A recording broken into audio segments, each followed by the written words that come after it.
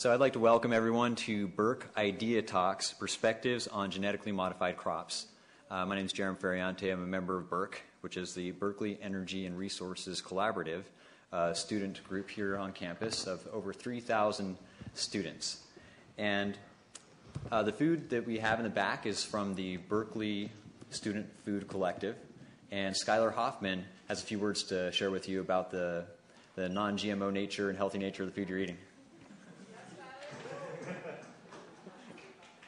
So hi everyone, Berkeley Student Food Collective. Come here and speak in the microphone since it's being recorded. The Berkeley Student Food Collective is a place right across the street from Eshelman Hall on 2440 Bancroft Way, where you can come and you can not only talk to people and get to know people who are passionate about amazing food, but you can also get this amazing food. So all of our food purchasing policy follows the Real Food Guidelines, meaning it's organic, local, humane, and fair, which together imply sustainability.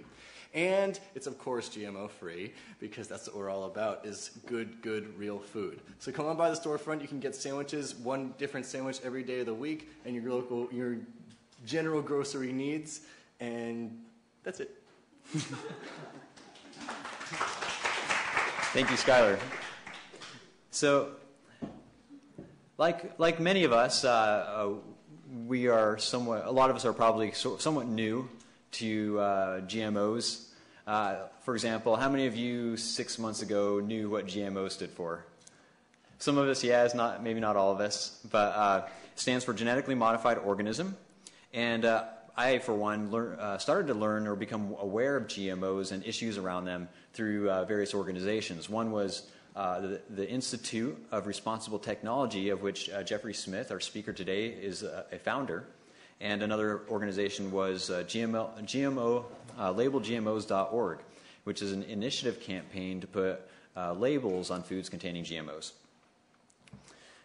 So this event is an Idea Talks event. It's somewhat of a new initiative through BERC to discuss different types of issues which are very relevant today, and through discussing these events, to create new opportunities for student research, and we hope to follow up this Idea Talks event, a lecture by Jeffry Smith, with a more intimate and interactive workshop on the very same topic.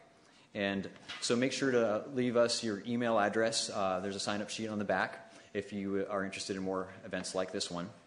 And also in the back, you'll find that you can learn more about the Berkeley Student Food Collective and also the labelgmos.org organization.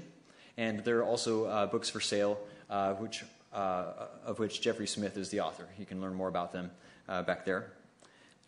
And so without further ado, I'd like to introduce our speaker today, Jeffry Smith, who is an international best-selling author and is the leading spokesperson on the health dangers of genetically modified organisms. Mr. Smith has counseled world leaders from every continent, campaigned to end the use of genetically engineered bovine growth hormone, and influenced the first state laws in the United States for regulating GMOs. Jeffry Smith has been a popular guest on TV shows worldwide. He has lectured in more than 30 countries and has been quoted by government leaders and hundreds of media outlets, including the New York Times, Reuters News Service, BBC World Service, and he has also been quoted in scientific publications including Genetic Engineering News, Nature, and New Scientist. With this, we proudly present to you our speaker today, Jeffry Smith.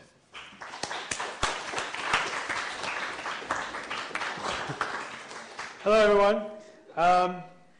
I tweaked my back last night in my last lecture, and so I'm going to do this sitting down.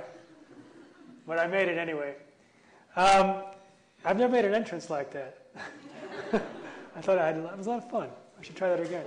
Actually, I needed someone on the other side to push me out. I go, whee, and then fall off the other side of the stage. How many people are concerned about eating GMOs? Raise your hand. How many people are not concerned at all about eating GMOs? No one. So we don't have the representative from the biotech industry here, or from the biotech department. Okay, we'll have to do without it. How many people here come from a farming family? Great. How many people are gardeners? How many of you eat?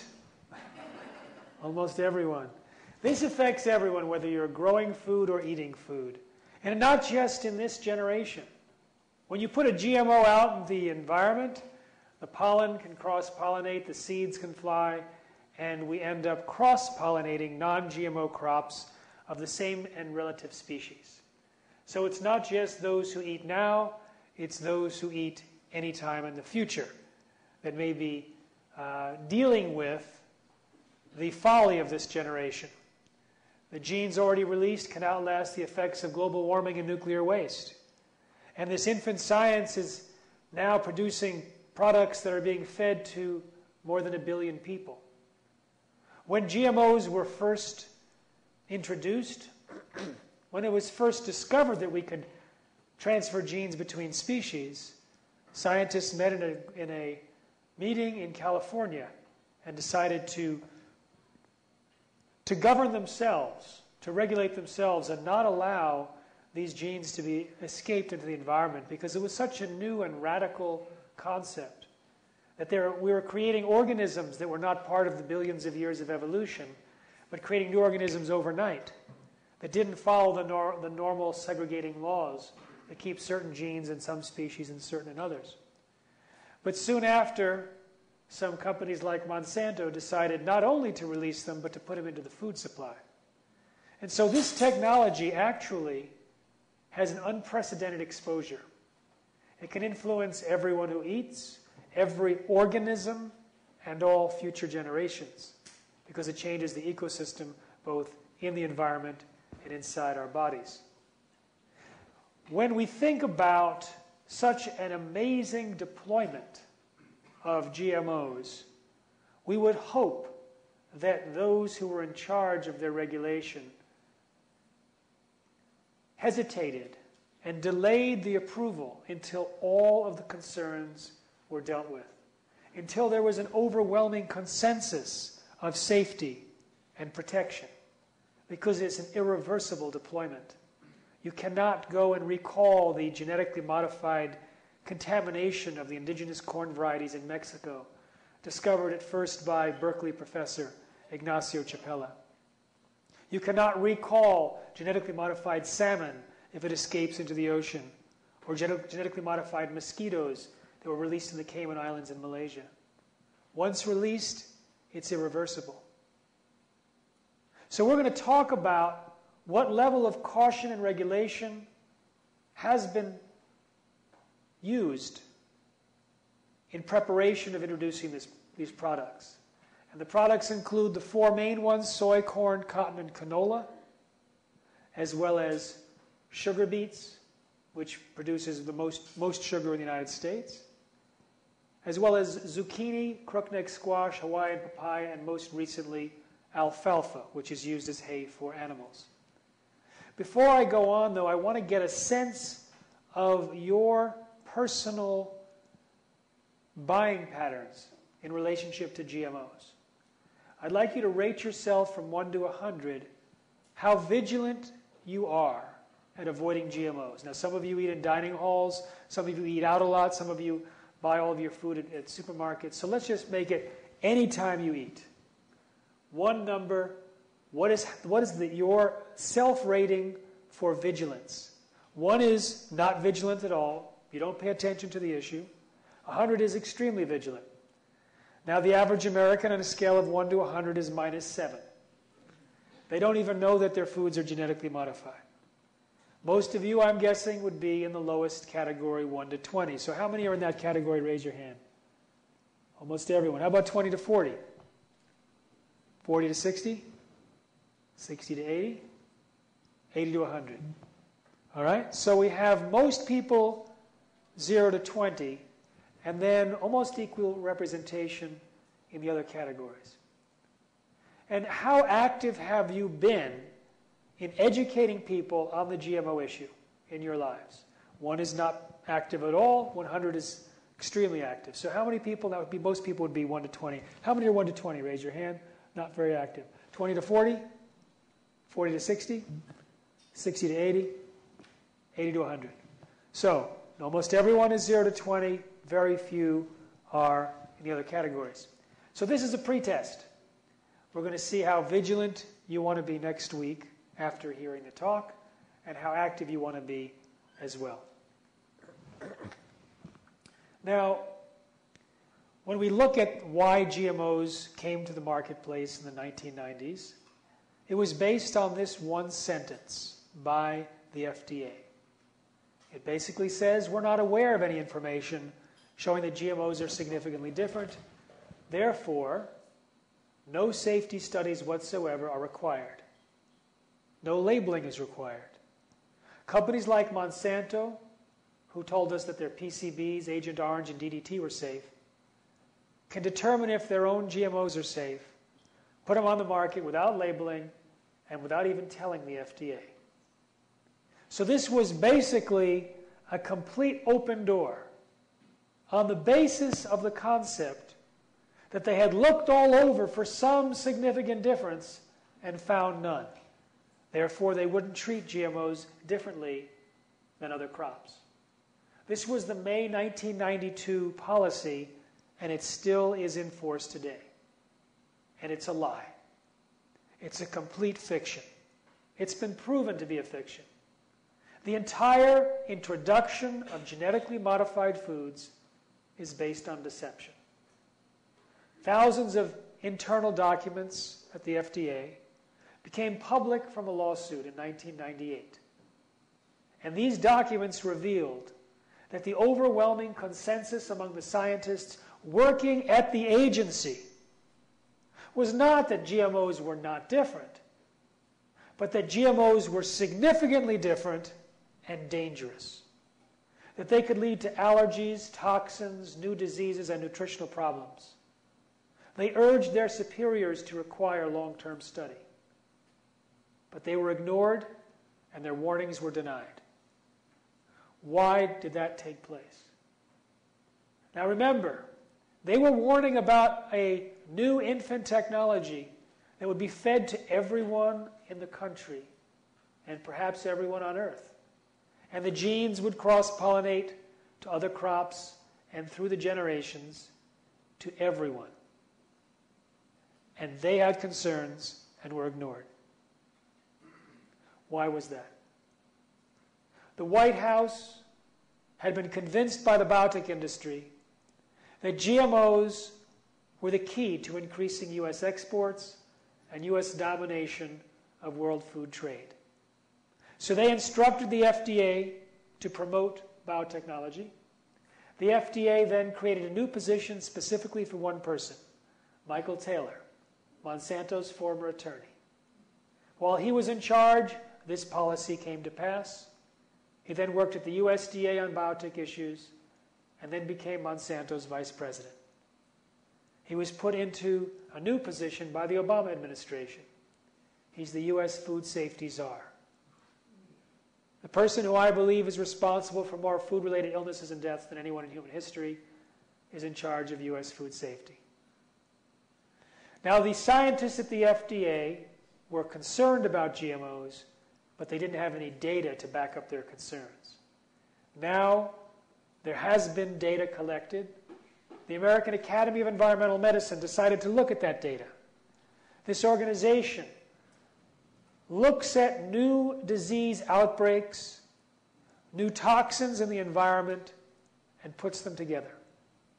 They were the first organization to identify Gulf War syndrome, food allergies, chemical sensitivity, and about 18 different discoveries that have since become accepted. And after looking at the documented health risks of genetically engineered foods, of the animal feeding studies in particular, they declared that the relationship between disorders in the laboratory animals and the GM feed was not casual, but causal.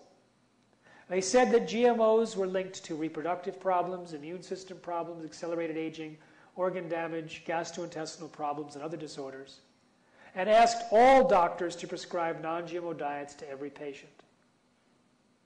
We have spoken to many doctors that prescribe non-GMO diets, and they are very excited about the improvements they're seeing in a wide variety of ailments.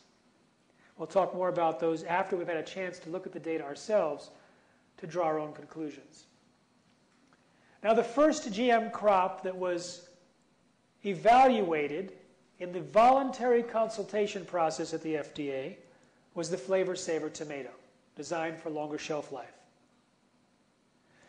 This was the only company that gave raw feeding study data to the FDA for evaluation.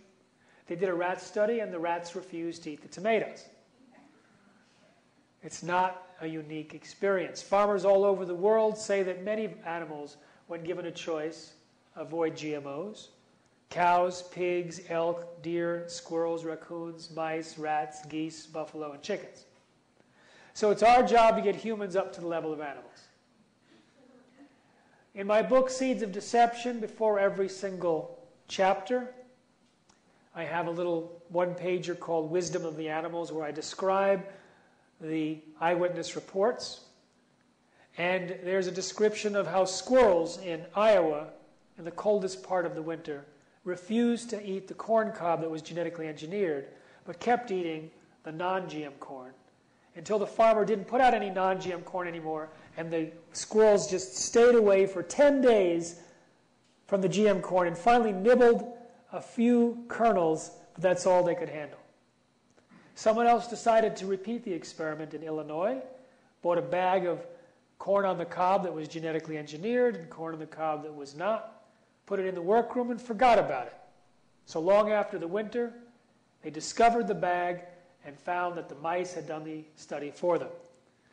They had devoured the non-genetically modified corn and left the GM corn untouched.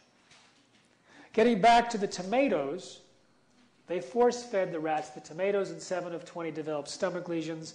7 of 40 died within 2 weeks.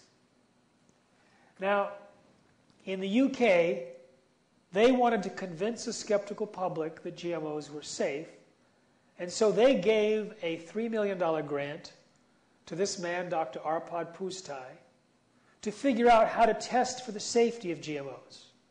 He was the world's leading researcher in his field. And he worked with 20 or 30 scientists in 3 different institutes to develop the protocols that were supposed to be implemented into the EU regulations so that any GM crop that was approved in Europe had to go through his testing protocol. As part of his research, they took a potato engineered to produce an insecticide. And they fed that genetically modified potato to a group of rats, along with a complete and balanced diet. A second group of rats had non-GM potatoes, and a third group had non-GM potatoes, plus the diet was spiked with the same insecticide that the GM potato produced. So you have GM potato, non-GM potato, and non-GM potato plus insecticide. Only the group that ate the GM potato got sick. What was the cause of the problem? It was not the insecticide. It was somehow the process of genetic engineering the potato that caused the potentially precancerous cell growth in the digestive tract, smaller brains, livers, and testicles, partial atrophy of the liver, and damaged immune system in just 10 days. You can see on the right side of the slide the proliferative cell growth and altered cell architecture in the intestinal walls. You can see on the right of this slide how the rat's stomach lining was dramatically bigger. Now, Dr. Pustai was invited to speak on television. And with permission from his director, he was interviewed. He did not go into the details of his study because it was not yet published. He did indicate that he wouldn't eat GMOs himself and that he didn't think that the population should be used as guinea pigs because he had seen the research done by industry that got their foods approved and found it so poor and so superficial, it was actually a turning point in his life. He was totally shocked that GMOs were being put on the market with such flimsy research.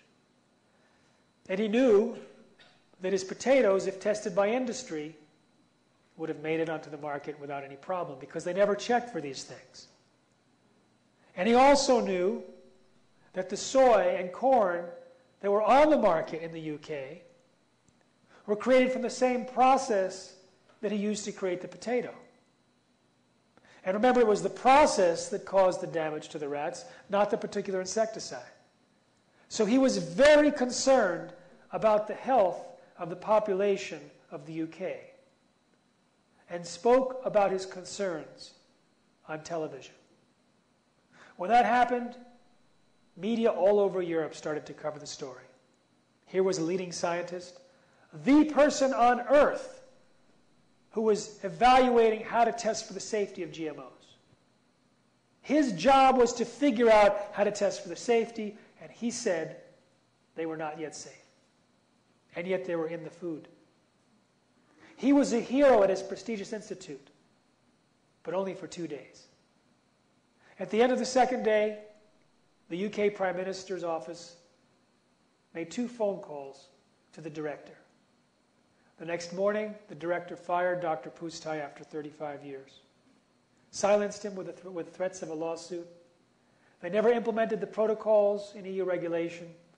Instead, they withdrew the data from Pustai and his team and dismantled the team. For 7 months, he was unable to respond to the campaign designed to destroy his reputation and protect that of biotechnology. But finally, by an order of Parliament, the gag order was lifted. He was invited to speak before Parliament. And he got the data back, and it's now published in The Lancet. And it remains the most in-depth animal feeding study yet on genetically modified foods. Now, the story of Dr. Pustai is retold in a new film called Scientists Under Attack, which came out in the United States 2.5 weeks ago. It's available in the back. It talks about 2 scientists. One is Ignacio Chapela from Berkeley. How many people have heard of him? So he has a very interesting story. He discovered the contamination of the corn varieties in Mexico, accidentally, with his graduate student David Quist, and submitted his findings to Nature. And just before it was published, he told the Mexican government what was going to happen so that they could be prepared to respond. And he described to me the scene when he was summoned by a senior Mexican government official who tried to intimidate him. According to Ignacio, the official implied, "We know where your children go to school," trying to get him not to publish the research. He published it anyway. He's a hero. And then, maybe it was coincidence, the email system for Berkeley went down. He didn't know what was going on at the time, but as soon as he published, 2 doctors, Andura Smetacek and Mary Murphy, began posting inflammatory and false information about Chapela on a listserv, a pro-biotech listserv with thousands of doctors, scientists, claiming that he was an activist, that he had lied about his research, and that he was doing it to fulfill some sort of agenda. And they rallied all these scientists to appeal to Nature to retract the paper. It turns out Andura Smetacek and Mary Murphy do not exist. They are the imaginative incarnations of Monsanto's PR firm, the Bivings Group. And if you track the email identifiers for their postings, it goes back to the Bivings Group, and one goes actually back to Monsanto's headquarters. So it was a job designed to destroy Chapela's reputation. And there's a lot more to his story, and that's also told in Scientists Under Attack. And it just came out. It's available in the back. I mention it because I think it's very important for the people of Berkeley to know what happened to Ignacio Chapela as a reminder of the corporate influence that may pervade this and other campuses around the country and around the world. So what I want to do is talk about 5 categories of things that can go wrong with GMOs. And the first we've already discussed, and that's the process itself. Let's say you wanted to create a corn plant that produced its own pesticide. You take a gene from soil bacteria. The bacteria is called Bacillus thuringiensis. It's already used as an insecticide. How many people have used BT in their gardens? Anyone? Not anyone here. You can spray the bacteria, it kills insects, then it washes off and biodegrades. But what they do is they take the gene that produces the BT toxin that breaks open the stomach of insects, they make millions of copies, put it into a gene gun, and blast the gun into a plate of millions of corn cells, then clone the corn cells into corn plants. And now every cell of the corn plant has a little spray bottle that produces the BT toxin. Now, whether you insert by the gene gun method or bacterial infection, and then followed by cloning, the process itself causes massive collateral damage in the DNA. 2 to 4% of the DNA is different by the time you've genetically modified it. Hundreds or thousands of mutations can occur up and down the DNA. Hundreds or 1,000 different genes can change their levels of expression just from the process of insertion and disruption. Now, when this occurs, it can cause changes in the RNA, in the proteins, in the metabolites.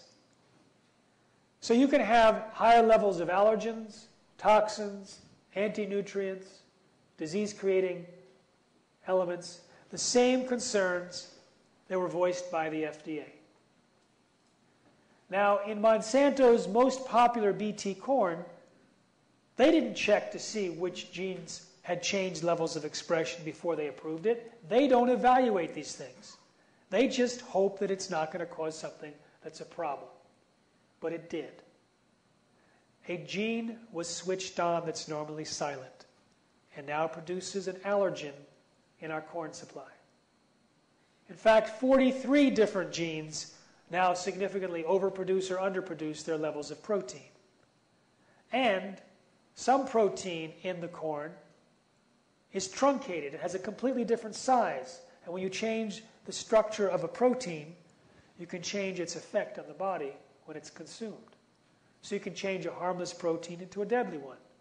None of this was evaluated before the corn went on the market, and none was followed up after this study, published in a peer-reviewed journal, finally did an analysis of the proteome and found these changes. Monsanto did look at a number of key pieces in the soy before they introduced genetically modified soy into the market, and wrote an article in the Journal of Nutrition in 1996 claiming that their GM soy was substantially equivalent to non-GM soy. Well, it turns out they rigged their research in ways to specifically confound any difference. They pooled samples from many locations grown in different climate and geographies, guaranteed to increase the statistical noise. But in one of the studies that they talked about, they actually grew GM and non-GM soy side by side in the same climate in Puerto Rico. But none of the data was there. They just described it, but didn't include the data. The data that was included, however, showed clearly that there were dramatic changes, both in the composition and the effect on animals, between the GM and non-GM soy. But in the abstract, in the title, and in the conclusion, they said there was no difference. A medical writer discovered in the archives of the Journal of Nutrition the missing data, and found that with Monsanto's cooked GM soy, it had as much as 7 times the amount of a known allergen, trypsin inhibitor. It had about twice the amount of a known anti-nutrient, soy lectin. It had lower protein, lower phytoestrogens, other things that were different, that were obviously not something that Monsanto wanted to put into its peer-reviewed published study, or it might not have been approved. Both the soy and the corn have higher levels of lignin. The metabolic pathway that produces lignin also produces a plant pesticide called rotenone, which is linked to Parkinson's disease.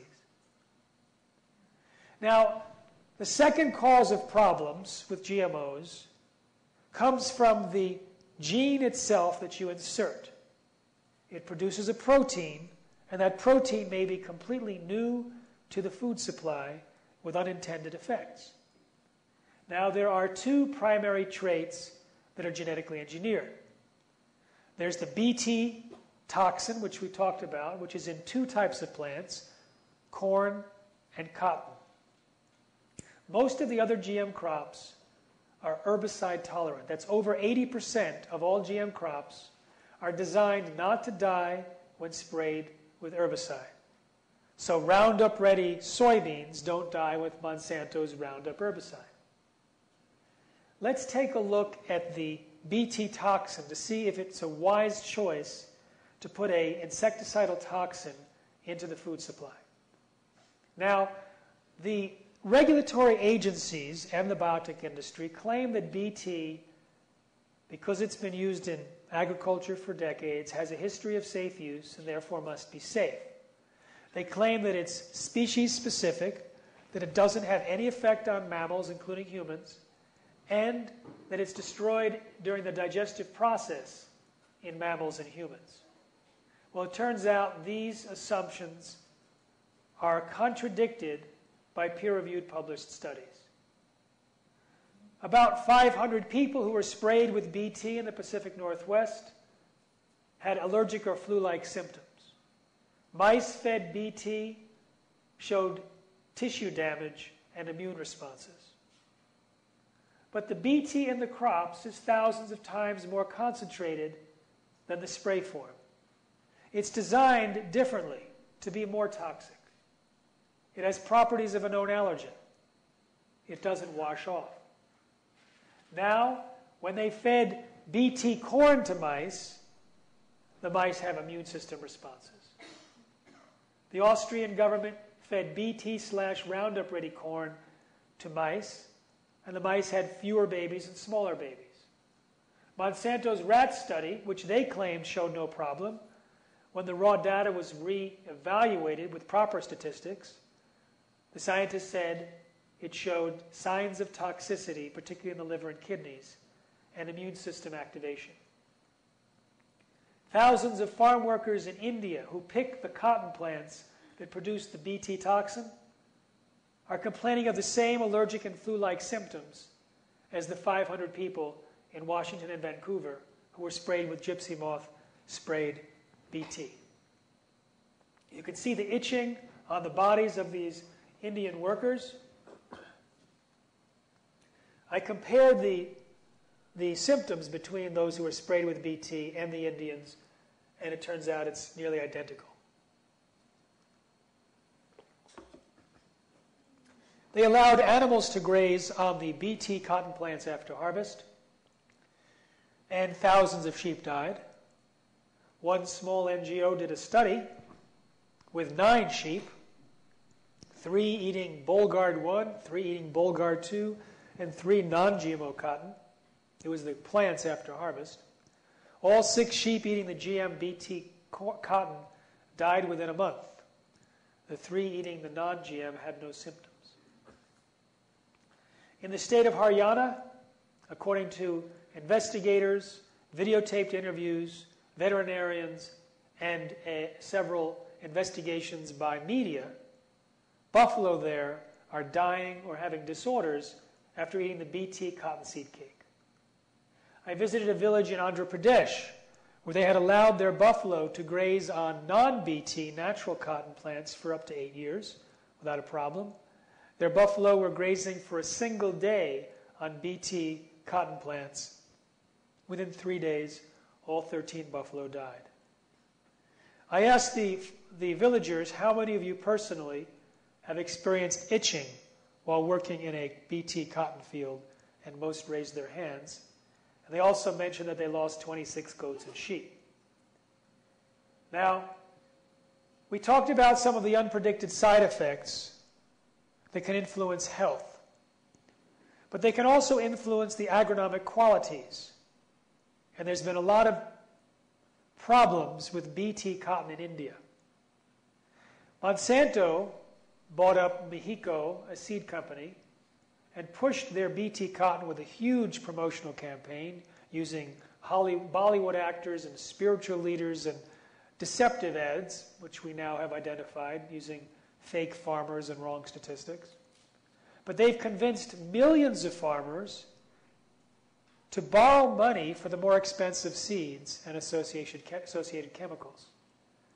And many of the farmers are unable to even pay back their loans, and some of those commit suicide. The UK Daily Mail estimated the number of suicides in 2008 as 125,000. Father Nashiva estimates it now at 250,000. There are other reports, anecdotal evidence, of problems with BT products. The BT corn in a farm in Germany supposedly was responsible for the deaths of 12 cows, supposedly responsible for the sterility of pigs or cows on a couple of dozen farms in North America, supposedly was responsible for the symptoms in a village of 100 people who breathed in the BT pollen and found distressful problems in the intestinal problems, fever, digestive problems, etc. They also said that their animals suffered deaths and there was unexplained human deaths. The same seeds were planted in 4 more villages and the same symptoms returned during the time of pollination.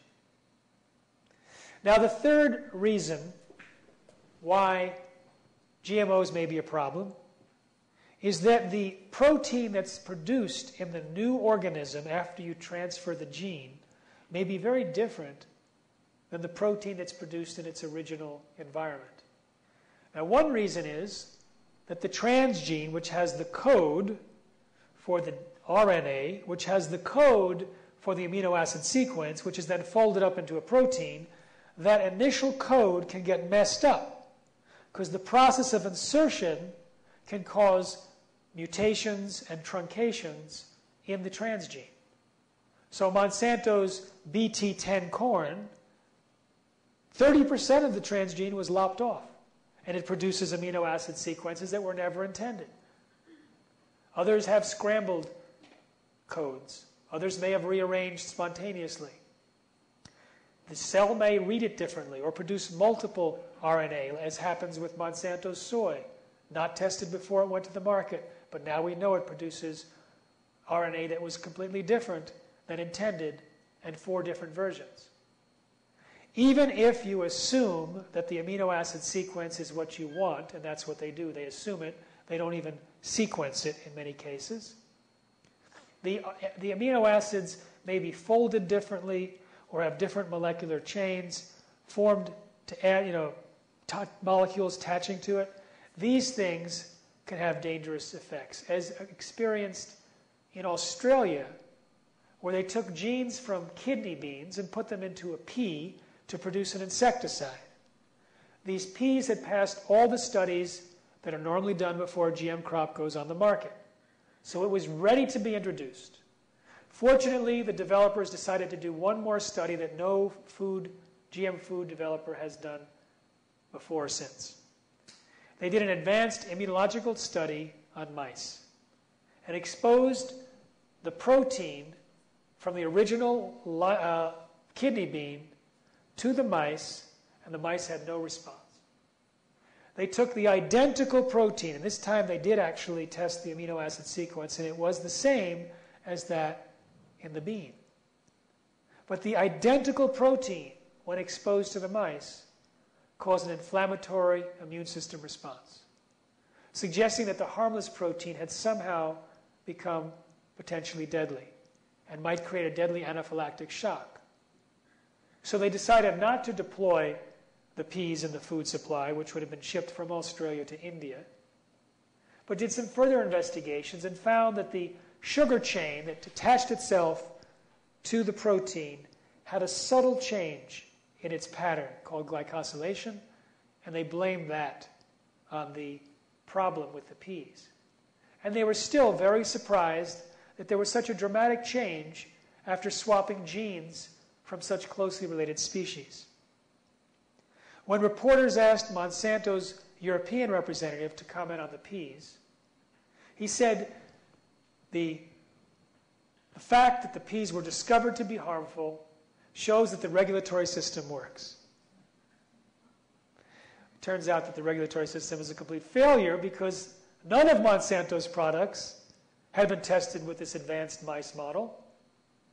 And they could easily be causing deadly anaphylactic shock, and we wouldn't know it. And they don't take genes from closely related species, they cross kingdoms. They take genes from bacteria and viruses and put them into plants. The fourth possible problem is that the herbicide-tolerant crops have more herbicide residues within the food. It's not just on the outside, it's within the food portion of the crop. Now, a herbicide-tolerant Liberty Link corn was fed to chickens as part of their study, and twice the number of chickens died. But this was an industry-funded study. The industry uses tobacco science. They rigged their research to avoid finding problems. And this study was no different. It was designed so poorly that even a doubling of the death rate was not considered statistically significant. Now, the use of herbicide-tolerant crops is resulting in herbicide-tolerant weeds. So now the weeds are not dying when sprayed with the normal dose of Roundup, and so farmers are using a lot more Roundup and other chemicals to kill these weeds. In the first 13 years of GMOs, there was an increase of 383 million pounds, but that's accelerating dramatically. It was up 31% in the last year of the study. Now, I want to tell you about Roundup because it's actually not the benign substance that Monsanto has been telling us. It was originally patented as a chelator in 1964. A chelator binds with, in this case, a broad spectrum of minerals, nutrients, and it hugs them and it doesn't let them go. It makes them unavailable to the plant. And the primary way that it kills weeds is that it deprives the plant of essential nutrients, making the plant defenseless against diseases. At the same time, it promotes diseases in the soil which overrun the plant. So it creates a perfect storm. Now, it does not biodegrade in the soil, even though Monsanto advertised it in 2 continents that it did, and 2 courts in both continents declared their advertising as false advertising. It can survive for months or years in the soil. What is the main component of the food supply for the U.S. livestock? It's Roundup-ready crops. Soy, corn, cottonseed meal, canola meal, sugar beet pulp, alfalfa hay, all Roundup ready. Now, the crops themselves do not have sufficient nutrients. They're nutrient deprived. So the animals are now eating a nutrient deficient diet, and veterinarians are seeing a serious problem in a lot of animals in the U.S., and they send the organs, the livers, for testing, and there's no detectable manganese or universal depletion of manganese. You can see from this graph a dramatic reduction in the uptake and movement of zinc, iron, and manganese. Here's a list of more than 40 crop diseases in the United States that are on the rise because of the use of Roundup. And you can see on the right a field that's been sprayed with glyphosate, the active ingredient in Roundup, for 10 years versus the left, which is 1 year. There's a cumulative reduction in the capacity of the soil to produce healthy crops. Now, Dr. Don Huber wrote a letter, a secret letter to the Secretary of Agriculture that was leaked onto the internet. So because of that, we can now talk about this, which was supposed to have been private. There are animals, livestock, all over the United States that are unable to give birth. They have spontaneous abortions. And when they send the aborted fetal tissue into the laboratory, they're finding this new organism, the size of a virus with visual properties of a fungus, something never seen before in science. And it appears to be a causative agent. They've done what's called Koch's postulates, where they took a chicken, pregnant chicken, exposed it to this particular organism. It killed the fetus within 24 hours and forced an abortion. They've also found this particular organism in high concentrations in plants that are diseased, with the diseases known to be promoted by Roundup. And they're finding this organism in higher concentrations in Roundup-ready crops and Roundup-treated crops. So there may be a link between Roundup, this organism, plant disease, and spontaneous abortions. Now, the fifth possible problem that we'll talk about tonight is that genes might transfer into the gut bacteria or even to the human cells after we eat it. Now, this was a serious concern to the FDA scientists. They were concerned about the antibiotic-resistant marker gene used in most GM foods. They were concerned that this marker gene might transfer to pathogenic bacteria, rendering the disease untreatable with antibiotics. But they were told by the biotech industry, don't worry, genes are destroyed during digestion. There's no need to be concerned about gene transfer. Finally, a study was done on human beings. It's the only published feeding study on GMOs. And they did it to test to see whether, in fact, genes were destroyed during digestion. It was a brilliant study. They took 7 volunteers who had colostomy bags. They had their lower intestines removed, not for the study. And they fed them a soy burger and a soy milkshake, genetically engineered, looked into the bag, and were surprised to find how much intact genetically modified soy had survived passage through the stomach and small intestine. But in 3 of the 7 volunteers, before they were fed the meal, embedded in the DNA of the bacteria living inside their intestines was the Roundup-ready gene. Some previous meal or meals had caused the gene that confers the Roundup-ready property to transfer to their gut bacteria, and their gut bacteria did not die in the presence of Roundup, suggesting that this was a functional gene. This means that long after we stop eating genetically modified crops, we may have these foreign genes produced continuously inside of us. Now, they never tested beyond that. This was a UK government-funded study. As soon as they found that, it took years to publish, and they never allowed any follow-up. So they never checked to see if the Bt gene in corn chips transfers to our gut bacteria, turning it into living pesticide factories. However, a recent study out of Canada found that 93% of pregnant women had Bt toxin in their blood, and 80% of their fetuses also had Bt in their blood. The authors suggested that it was probably consumption of milk and meat from animals fed the GM corn. But many scientists doubt that, because it's hard to believe that that much Bt protein is available in an identifiable form through that channel. It may be so, we don't know. Perhaps a more plausible explanation is that we're colonizing the gut bacteria of North Americans with Bt toxin, with the genes that produce the Bt toxin. I gave a talk last night to a group of mothers, and there were 2 doctors on the panel, a pediatrician and a family practitioner. And both said that they have seen permeability in the digestive tract on the rise in the last few years. And they believe that that is the reason why there's so much more food allergies and autoimmune diseases and a host of other problems. Some completely new problems that are now commonplace. And they believe that GMOs are the likely candidate. And they believe that Bt may be the culprit. Let's take a look at the evidence for problems with GM soy. Soon after GM soy was introduced to the UK, soy allergies skyrocketed by 50%. No follow-up research was done to see if GMOs were the cause, but we know several reasons why they might be.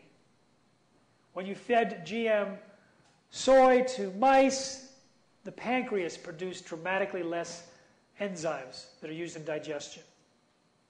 If there is a reduction in the ability of our digestive system to break down proteins, the proteins can last longer and have longer period of time to create an allergic reaction.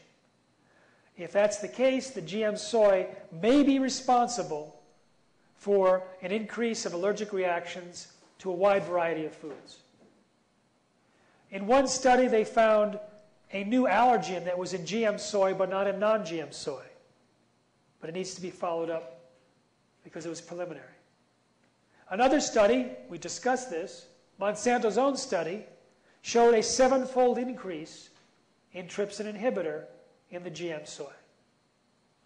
But even the Roundup-ready protein produced in the soy fails the World Health Organization's criteria for evaluating an allergen. It has properties of a dust mite allergen, so it might be triggering allergic reactions in those of us who are allergic to dust. And that is the protein that's produced continuously inside of our intestines, if in fact the gene is transferred in a functioning state. Mice and rats both showed liver problems, changes in the liver cells, when fed GM soy. One was published by a team of Italian researchers with mice. This is a rat study that was not published. The scientist was told she was not allowed to publish any more research on GMOs because I'll tell you about her story in a moment. But she passed this picture on to me after we both gave a presentation at the EU Parliament. And it's really clear to see the gnarly liver on the right. That's a technical term, gnarly, on the right for the rats that were fed GM soy. She gave me this photo of rat testicles that changed from pink to blue after being fed GM soy. And we know that when mice were fed GM soy, in an Italian study as well, they had changed testicle cells as well as damage to the young sperm cells. And in a Brazilian study showed changes in the uterus and ovaries of rats fed GM soy, also published. The young embryo offspring of GM-fed parents had DNA that functioned differently compared to those born of non-GM soy-fed parents. These are Russian-speaking rats from that same woman. She fed these female rats genetically modified soy starting 2 weeks before they got pregnant, and more than half of their babies died within 3 weeks, compared to a 10% death rate with the controls. The babies were also smaller on average, and they could not reproduce in a subsequent study. Now, she was, of course, attacked, vilified. Documents were burnt on her desk and samples stolen from her laboratory. And she was told by her boss, who was under pressure from his boss, no more research on GMOs. One of her colleagues tried to comfort her by saying, well, maybe the soy will solve the overpopulation problem. She was not comforted. One of the criticisms of her work was quite valid. She never did a biochemical analysis of the feed. So we don't know if there was some mycotoxin or some contaminant in the bag of Archer Daniels Midland soy flour that she used in her experiment that might have been responsible for this astounding reproductive disaster. But after completing the same research study 3 times with similar results, coincidentally, the supplier of the rat chow to her laboratory switched its source to become 100% GM soy. She couldn't do any more studies. But after 2 months, she had the brilliant idea to ask her colleagues, what's your infant mortality rate in your studies? It had jumped to over 55%, suggesting that there was not a particular unique toxin in her flour that caused this reproductive failure. Hamsters fed GM soy for a period of 3 years, for 2 years. By the 3rd generation, most lost the ability to have babies. They died at 4 or 5 times the rate, some had hair growing in their mouths. This is not yet published. It was reported in a conference. If GM crops are so bad, why don't we see more problems? Well, we saw huge problems in the 1980s with a food supplement called L-tryptophan taken off the market because it was responsible for the deaths of 100 Americans or so. 5,000 to 10,000 fell sick or became permanently disabled. It took 4 years to discover, and yet its symptoms were screaming to be discovered. It created a completely new marker, unique, acute symptoms that were fast-acting. It was the perfect combination. In fact, you would need all three. If it were not a unique problem, let's say it was cancer or heart disease or diabetes or autism, how would you know if it was something new in the environment? No one would track whether you're taking a food supplement. Or if those things are on the rise because of GMOs, no one's going to ask, have you been eating? Because GMOs are in 80% of the foods in the supermarket, usually in small quantities.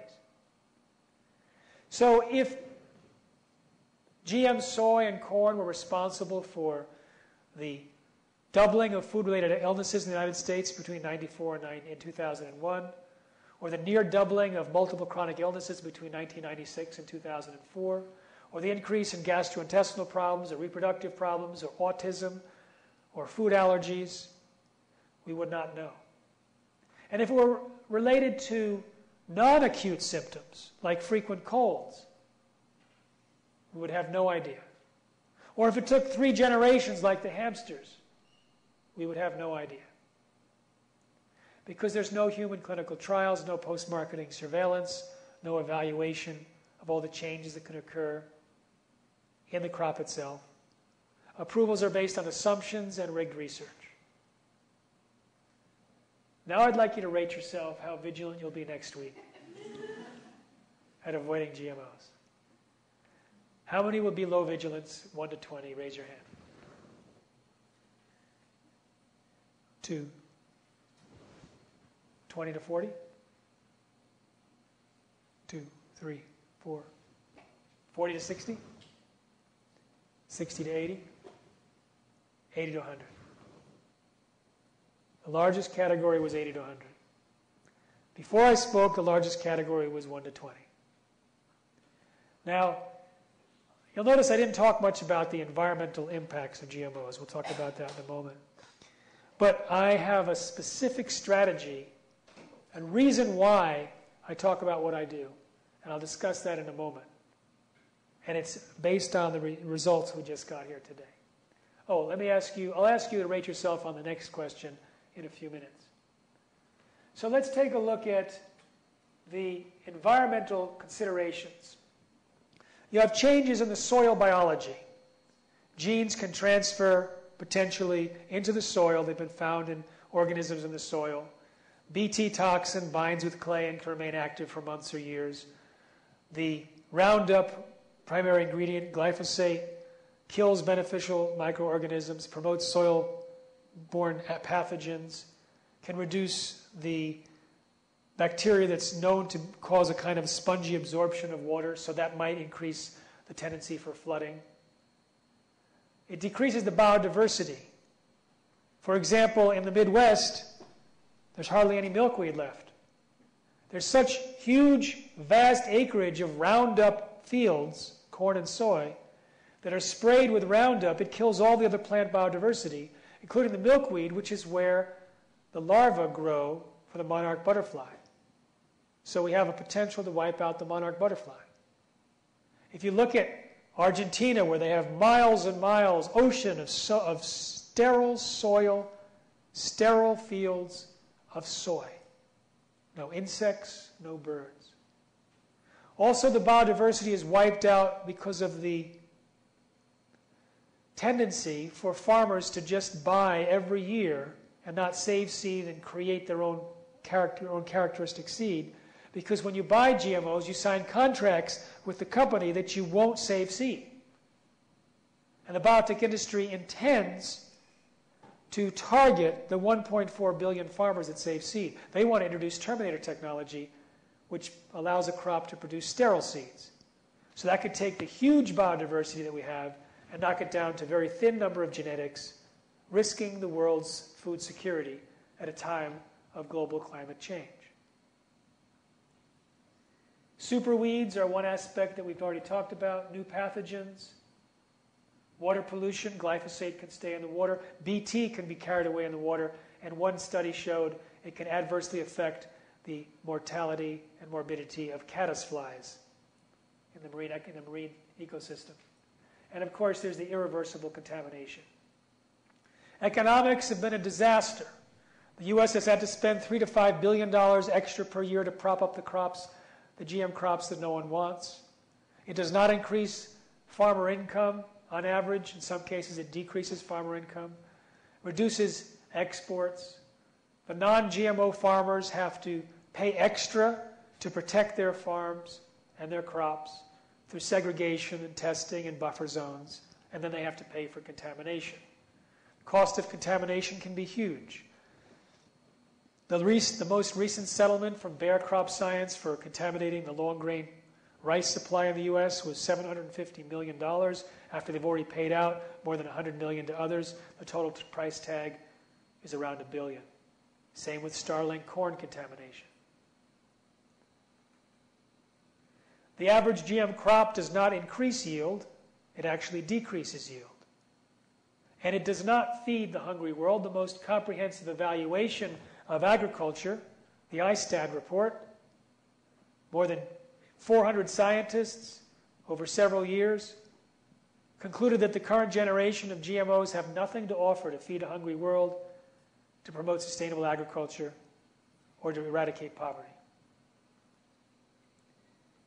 The seed prices have gone up dramatically. Superweeds are taking over, and it's a disaster.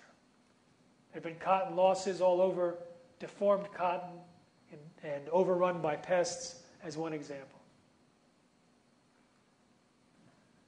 And the spraying of glyphosate in the Roundup Ready regions is now linked to birth defects and cancer, dramatic increases with follow-up studies. And the glyphosate itself, when tested in laboratory animals and cells, is linked to endocrine disruption, death of placental cells, etc. So how do we avoid eating GMOs? We have in the back a shopping guide, one free shopping guide for everyone, and one free health risk brochure which describes some of the dangers. The citations of that health risk brochure are available on our website at responsible.technology.org. We also have an iPhone application that's free called Shop No GMO, and we have a website called nongmoshoppingguide.com. How do we stop the genetic engineering of the food supply? We believe that we can accomplish it by a tipping point of consumer rejection. And here's what we mean. Remember that picture of the guy who was supposed to come up with the protocols for testing GMOs? He had tested his rats, and they had proliferative cell growth in the stomach and small intestine. When his gag order was lifted on February 16th, 1999, it changed the course of events in history. 3 weeks earlier, at a biotech conference in San Francisco, a company circulated a white paper predicting a 95% takeover of all commercial seeds in the world within 5 years. A plan to replace nature. But when the gag order was lifted, 700 articles were written in UK alone. Many others throughout Europe. Very few in the US. But in Europe, a huge GMO safety scandal made headlines. And that was sufficient to cause a tipping point of consumer rejection by the European food companies, generally within a week. Within a week after the announcement by Unilever that they were going to remove GM ingredients from the European brands, then Nestle's, and so many other companies. It took the biotech industry by surprise. And that is why they have not replaced nature.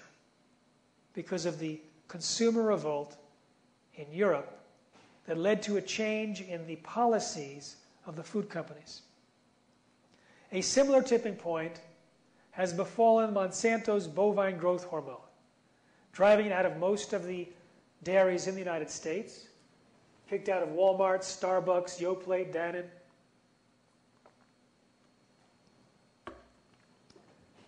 And Monsanto sold it off, realizing its days were numbered.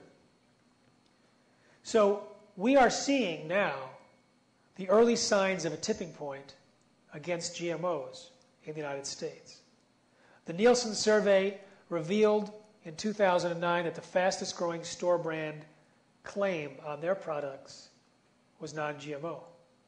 This year it's the third fastest overall claim in products sold in the grocery store and the fastest growing claim in products sold in the natural food sector. Supermarket News predicted in 2009 that 2010 would see an unprecedented upsurge of consumer awareness and concern, and they attributed that in large part to our shopping guide. Their prediction came true. We've never seen the level of concern and awareness that we saw in 2010, which is now exploding in 2011. Doctors started prescribing non-GMO diets in large numbers. The American Academy of Environmental Medicine came out with their statement. Many other doctors are now prescribing non-GMO diets. We believe that education is the key. And what gives us confidence? What happened here tonight?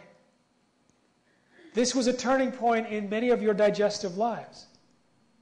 We just had a mini individual tipping point where you may be ready to abandon brands that you've grown up with simply based on about 45 minutes of evidence based on facts and peer-reviewed published studies primarily.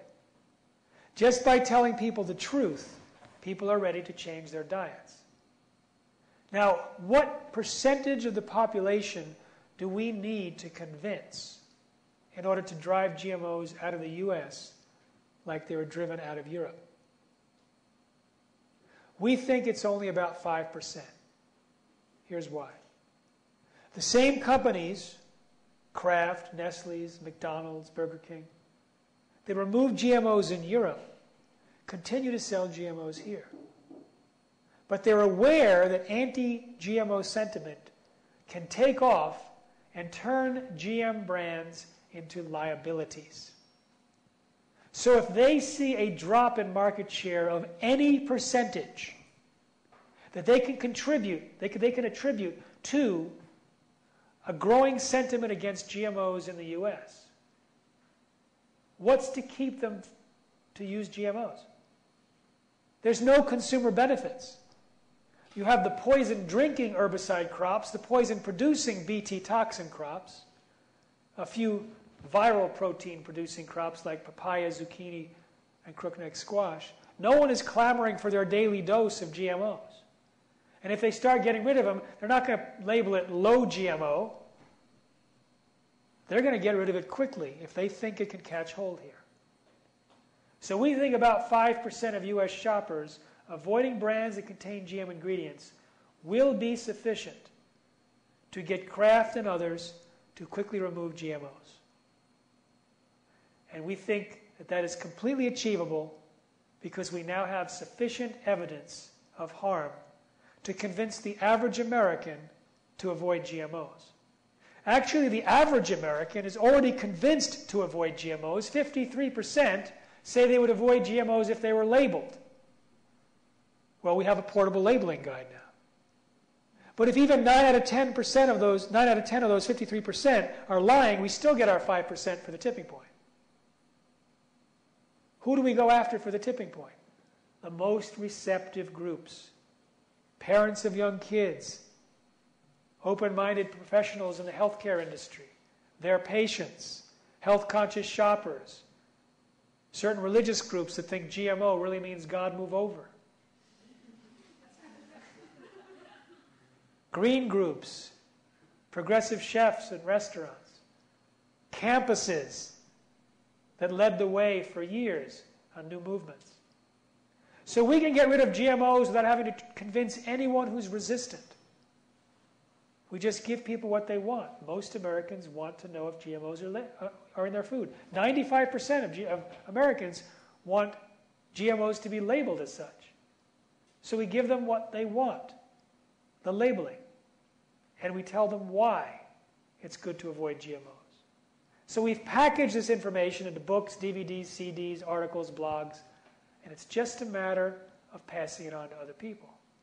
So now I want to ask you to rate yourself from 1 to 100, how active you'd like to be in educating people about GMOs. How many people would like to be low active?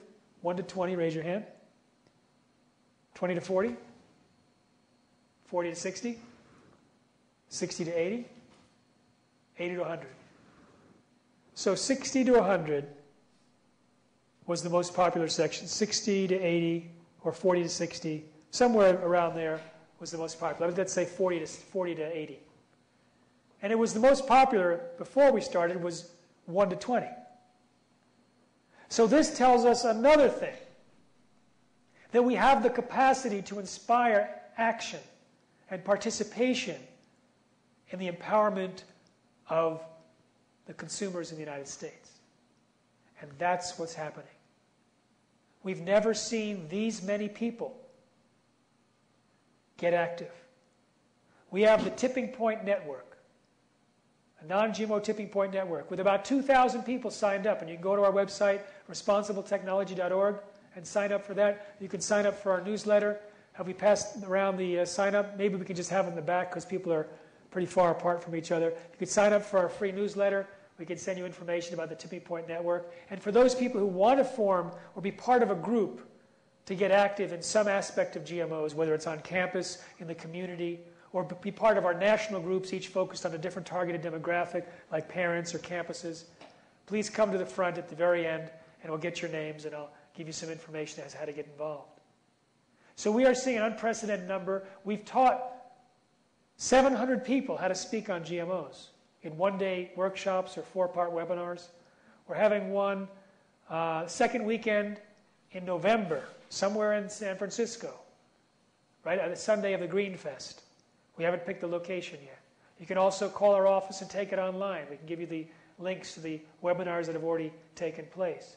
700 people have signed up and done that or similar trainings. We have October as non-GMO month.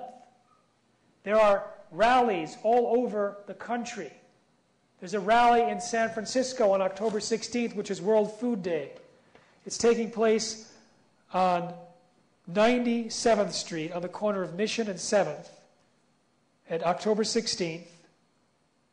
And Ronnie Cummins, the director of Organic Consumers Association, will be speaking. And Pam Larry will be speaking. Pam is an amazing woman.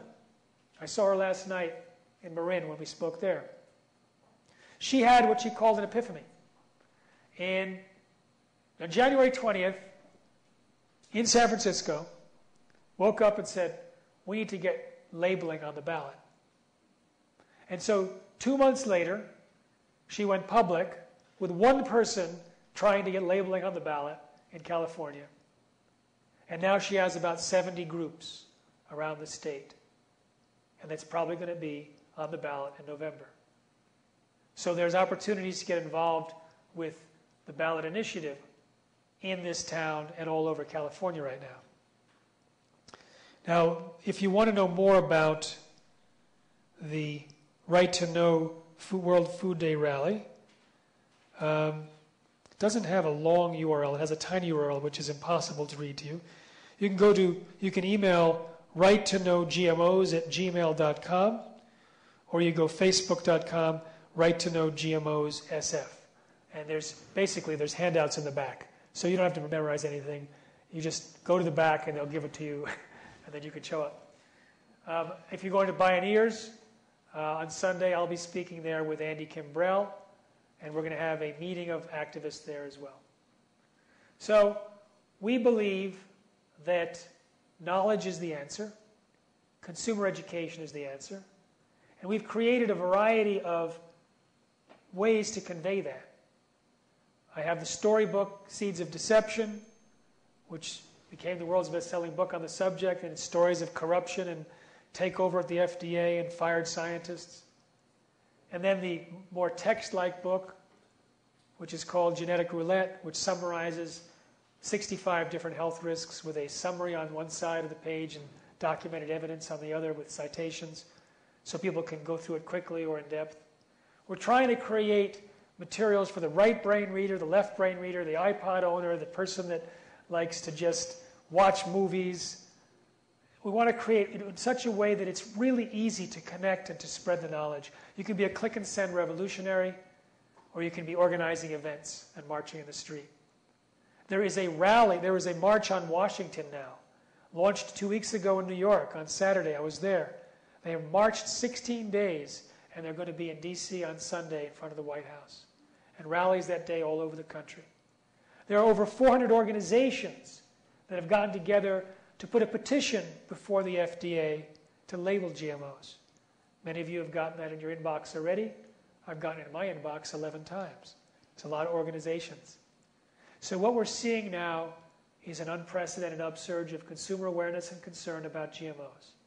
What we're seeing now is the early warning signs of a tipping point.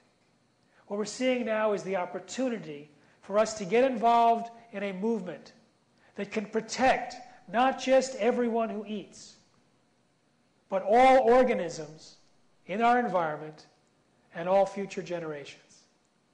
So I'm grateful for speaking here at Berkeley to give you an opportunity to evaluate this for yourself and to get involved, to protect yourself from the dangers of GMOs and to protect our globe from the legacy of the folly of GMOs in this generation. Thank you very much.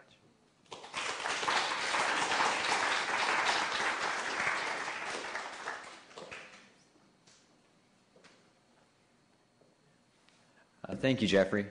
We have a few minutes for questions, and I can pass around this microphone, and just raise your hand if you'd like to ask a question.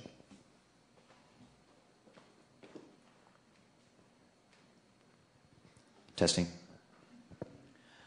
I've been buying organic corn for several years, but I feel in the last few months that I'm losing confidence that it's possible to have corn that isn't corrupted by GMOs now. So organic products are not allowed to intentionally use GMOs, but pollen does not read the sign. Sometimes the organic grower will buy seeds that are already contaminated, or they'll plant their corn next to GM corn and not have sufficient buffer zone, or corn pollen can fly for miles actually. So it's not possible to be 100% sure that a corn product is non-GMO. But we still recommend organic as one of the tools, one of the tips to avoid GMOs. If it's contaminated, it's probably a tiny percentage. But organic products do not require the testing of GMOs to see if it's contaminated or how much. So there is a third-party verifier called the Non-GMO Project, which we highly recommend. There are over 5,500 products that have been enrolled in this new system. In order for a product to be listed in our shopping guide, it must be enrolled. So if you see a product that is labeled as Non-GMO Project Verified, it means that it's designed in a system to meet the standards. Even then, you can't guarantee 100% absence of GMOs. They have an action threshold that's quite low, but you can't be 100% sure. And if you see something that's organic and Non-GMO Project Verified, that's like the gold standard because it follows both standards. So we look at the four main tips to avoid GMOs: buy organic, buy products that say non-GMO, buy products in our shopping guide. And then the other one is to avoid the at-risk ingredients. Avoid anything derived from corn or soy or cottonseed or canola or sugar beets or the microorganisms that produce aspartame. And these derivatives are listed in our guide. And some are always produced from a GMO, and sometimes they're produced. So it's hard to know the level of risk because there's too many unknowns.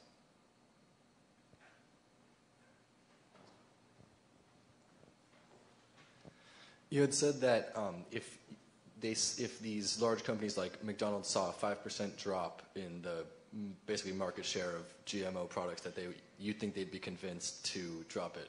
But you said in Europe that they have dropped it already because there was less of a demand. I'm curious if you know what percentage of a drop there was in Europe that caused them to stop selling GMO products.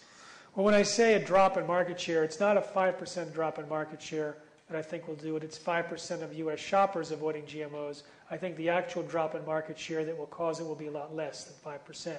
Some of those people who would be in that 5% will never eat at McDonald's anyway, and they're not going to notice it. But I think when you hit 15 million Americans avoiding brands that contain GMOs, then you're going to start seeing some of the major brands having a drop in market share. The kick out in Europe happened in 10 weeks from the time the gag order was lifted. And it happened because of a sentiment that was now popular throughout Europe that GMOs are unsafe. So there actually wasn't a drop in market share at all. There was a changed perception, and the companies realized they better get on board. At that point, no one was offering non-GM products except one small chain in the UK. Everyone else was not paying attention. But as soon as it hit the fan, then they realized they had to remove it. So there doesn't seem to be too many human studies gone on. Why is there not too many epidemiological studies? Does industry really have that much sway over the funding? Yeah, you answered your question. They have basically nearly 100% control. They don't actually release seeds for testing. They have a patent over the seeds and the crops, so they're typically disallow independent research. 26 entomologists and environmental scientists wrote a letter, an open letter. They hid their names, but they wrote a letter to the EPA saying there's no independent studies going on because we're not allowed to have access to the patented seeds to do the studies. And if they completely control who does it and what's reported, and they get a chance to review and just determine what data gets released. If studies are done by independent scientists, they're attacked viciously. And Ignacio Chapela said that this has caused it to be very difficult to get anyone to do research in this field. One senior scientist I know said he knows dozens of scientists that refuse to do any more research in these fields because they don't want to sustain the attacks on themselves and their families. So there could be a time, 5, 10, 15 years, when people just do not grow or eat corn anymore because there'd be too much risk that those, is that, and wheat and sugar, is that a possibility? Like there'd be a no more polar bears and no more corn? Yes, there is a possibility, and here's an example. India was going to introduce BT eggplant. Hardly any studies on the safety. They've got thousands of varieties of eggplant. Eggplant cross-pollinates. Monsanto wanted their BT eggplant approved. Well, there was an uprising against the BT eggplant, and it got stopped. But what if it didn't get stopped? What if it was introduced, started to cross-pollinate, and then 10 years down the road, they discovered that the BT toxin was turning our intestinal flora into living pesticide factories or causing some problem. By that time, the cross-pollination might have gone so wild and so free that every eggplant in the country was suspect. What are you going to do? You're going to say, if you have any eggplant, it may be causing this new disease. Same with the corn, same with the soy. So if it turns out that it's officially discovered that there's a disease or disorder as a result of a particular crop, you might lose the crop as a whole. Now with corn, you can actually, there are seed companies with pure, non-GMO corn. I know someone that tested, and it's absolutely pure, and their whole system of growing it out is completely secure. So you could eliminate a lot of corn and grow this pure seed in isolated areas without contamination and reintroduce corn. But you end up, if you put it on the same field where the GM corn was grown, you have to eliminate the volunteer kernels that have fallen into the ground that may germinate after a year or two. And so you have contamination that occurs through the same field year after year. Then you have the combine equipment that harvests it, so you can end up with corn kernels in there. Or the storage bins, or the trucks, or the barges, or the ships. Throughout the grain chain, you can end up contaminating non-GM with GM. So this is what companies have to deal with when they're going for a non-GM product. So you mentioned that a potential danger is transfer into gut microbiota, genes into gut microbiota, but I'm a little confused about how that might happen and why you aren't concerned that any gene from anything that you're consuming can be transferred over. Why exactly do you think those particular genes will transfer into gut microbiota? I'm so glad you asked that question. I love this question. Plant genes don't typically transfer to gut bacteria, and if they do, they wouldn't necessarily express themselves. Bacteria swaps genes all the time. That's part of what they do. But in order to swap it, they need something called homology or similarity. But the sequences in plants are quite different than the sequences in bacteria. So the chances of the plant genes transferring to bacterial genes are much, much less. They're also longer. So the chances of it transferring are less. But the genes inserted into most GM crops are from bacteria, not plants. So now the food that we eat contains bacterial genes that have the similarity and the length that are likely sufficient to transfer. If plant genes transfer, there's two good reasons why they probably would not express protein in bacteria. The first is that the on switch, called a promoter, does not work in bacteria.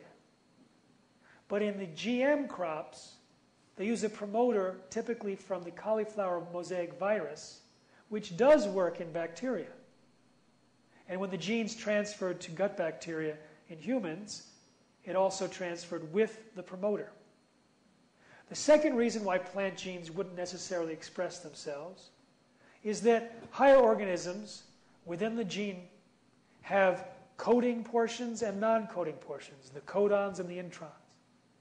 And when they get pushed into the RNA phase, the little mechanical men inside the cells remove the introns and recombine the RNA. So that's how you can produce many different proteins from a single gene. They just splice and dice. But bacteria does not contain introns. So if a large gene from plants got put into a bacterium and it has introns, the people with the clipboards inside the bacteria say, I don't know what to do. They wouldn't know what to do with it.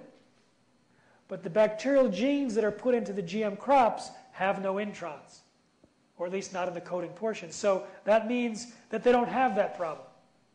So these are four barriers: similarity, length, promoter, introns. Four barriers that normally eliminate the possibility or minimize it dramatically that plant genes will colonize gut bacteria.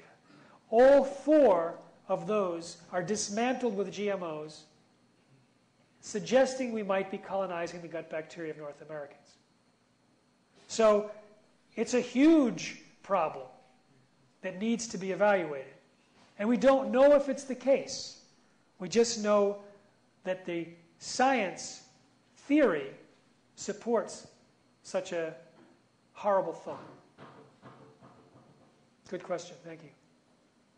In terms of like monocultures, and I guess like yellow corn is the most widely used, I believe, right? Yellow corn? Of corn. Of corn. Yeah. By the way, if you're leaving and you would like to pick up a shopping guide, don't feel you're rude to go back. You can buy stuff back there, get a shopping guide for free, get a health risk brochure for free. Please sign up for the free newsletter.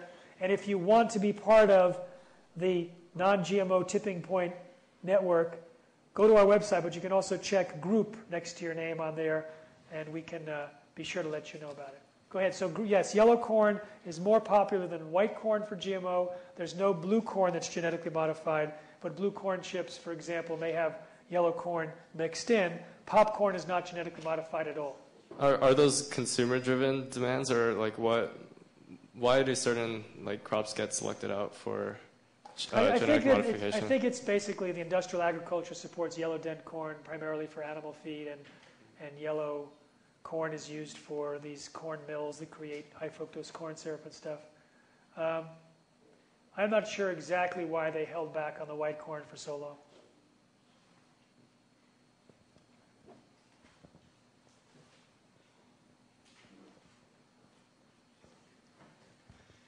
Hi, so you mentioned briefly about studies where GMOs don't necessarily produce a greater crop yield, but there are a lot of people, especially in the international community, with predictions of the world population tripling in the next 50 years.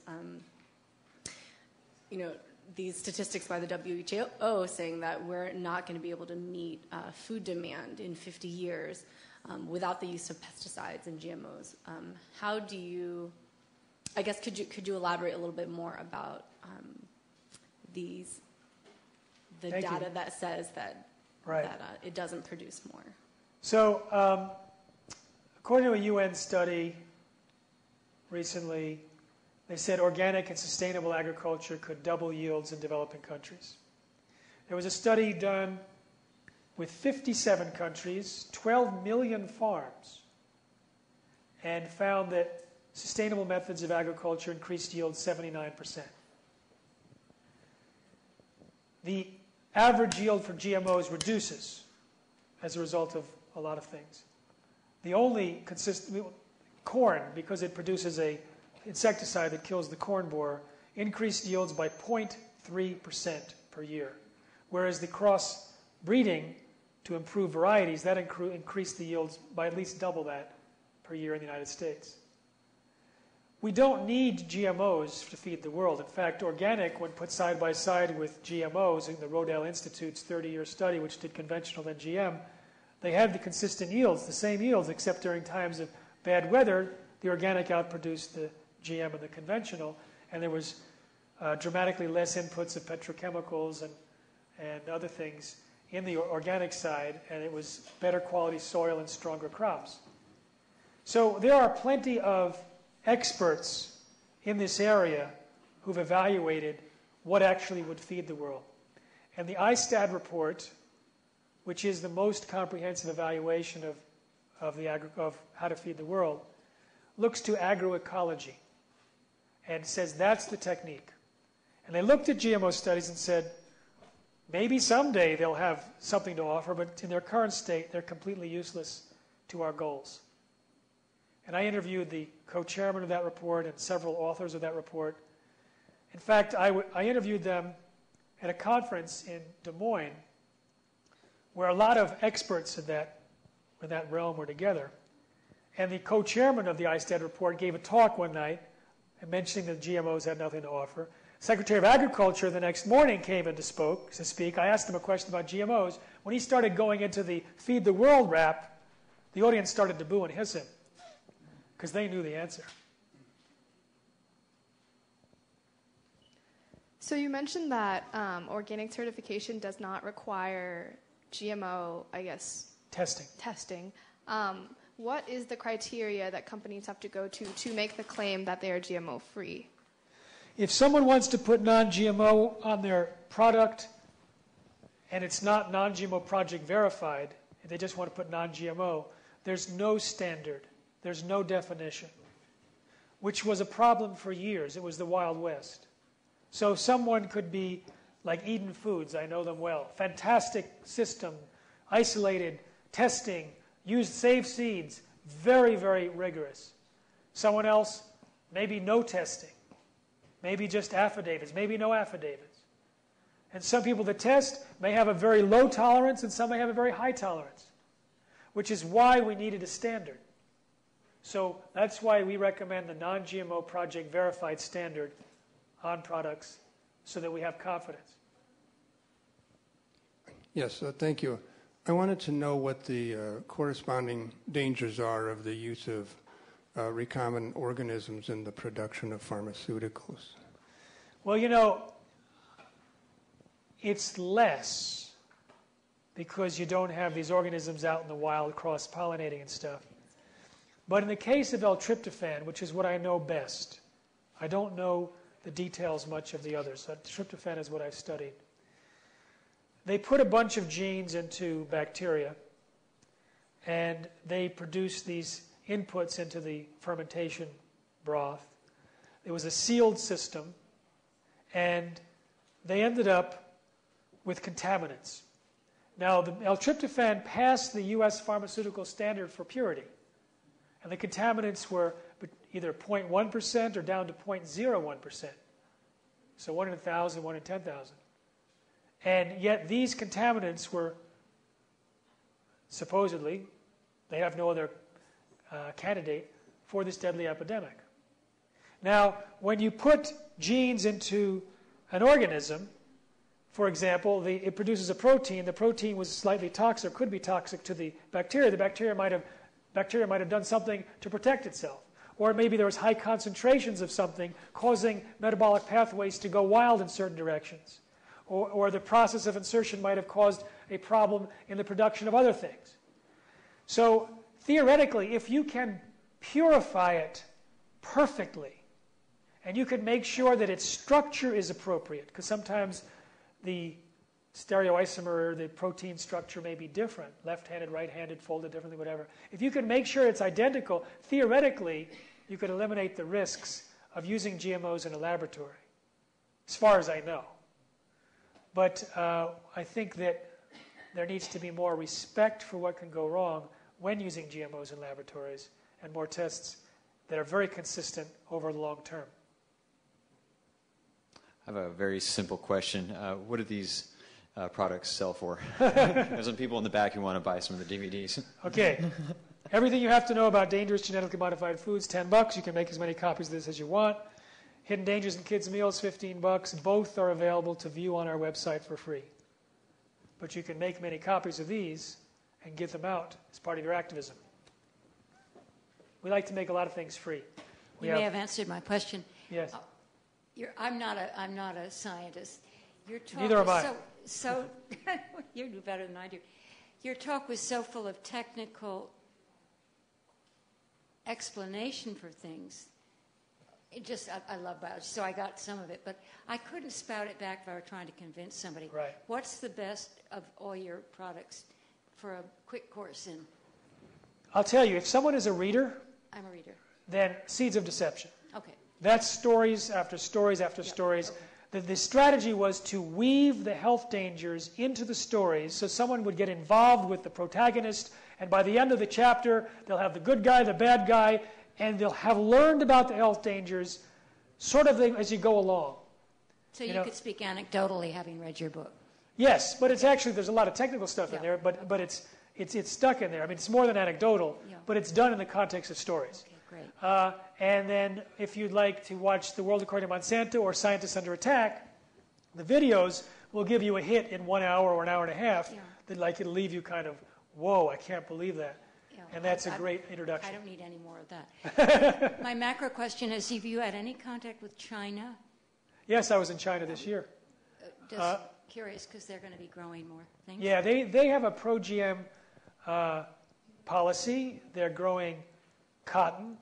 The cotton was overrun with pests, so the savings and the extra income that they got in the beginning of their BT cotton experience has now evaporated.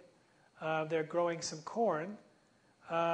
They just decided not to pursue growing wheat and rice, which is very good for the rest of the world. I didn't get a sense that a lot of the people in key positions really understood the dangers. I didn't get a chance to speak to key people in key positions, but I've been following China for a while. I think that because it's kind of a monolith in that if the people at the top become aware of what's really going on, they will stop it immediately. Monsanto has a huge presence there. The other biotech industries, they meet regularly with key players in China. And so the Chinese politicians have a very distorted view. And I think Monsanto in particular, they're really experts at taking over a country. They know exactly what to do. There's a whole matrix. They take certain people and bring them to the country, to U.S. with scholarships. They take the media and bring them to St. Louis. They get their people through even bribery. They've been, convicted of bribery and other things, offering them jobs in key positions. They rewrite the legislation. It's pretty terrible. One final question I'll go ahead and ask. For the daring or fearless researchers that might be at UC Berkeley, what are a few of the studies that you would recommend right now for GMO-related research? Well, I think checking to see if the gut bacteria is contaminated should be easy if you have access to cadavers, and there may be other ways to swab gut bacteria that I don't know about. You can even check the bacteria in the mouth. I think that would be a very powerful study. I think following up on the feeding female rats and genetically modified soy and then counting the dead offspring is a very inexpensive study. It came out in 2005. No one has followed up. I think there's a lot of follow-ups that can be done to the existing studies in terms of the mechanism. Looking at the mechanism, I mean, the dramatic, not reproductive problems, but immune system problems in mice fed BT corn. But there needs to be more dynamic studies to follow up to see what the mechanism there is. I think it really depends on what someone's expertise is, what the laboratories are, what kind of bold professor they're going to have. Because if you endeavor to do research in this area, you're risking your career, but you're also trying to prevent the risk for the rest of the world. So it's an interesting decision someone has to make. And I would say talk to Ignacio Chapella. Thank you, Jeffrey Smith. It was a pleasure having you here. Thank you.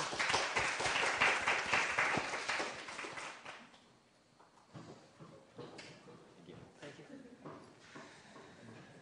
All right. Time to eat a sandwich. Yeah.